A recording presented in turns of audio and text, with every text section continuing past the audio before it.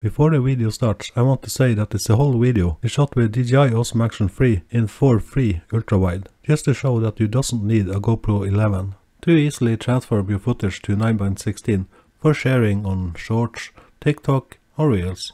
And when you shoot in 4:3, you can easily adjust your footage to be linear or de-warp, and still get better quality than if the camera should de-warp itself.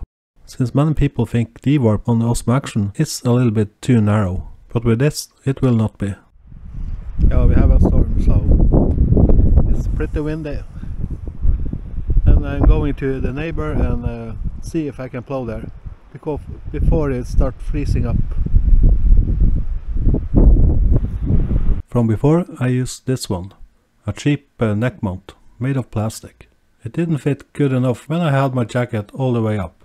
But it was this cheap one I used in all my point of view angles when I've been snowplowing this winter. So a few days ago I got this one, Telesin Magnet Neck Holder. I couldn't find it in Norway, so I had to order it from Amazon in UK. So almost half the price was just for shipping. So in the next footage you will see when I use this new Telesin Magnetic Neck Holder.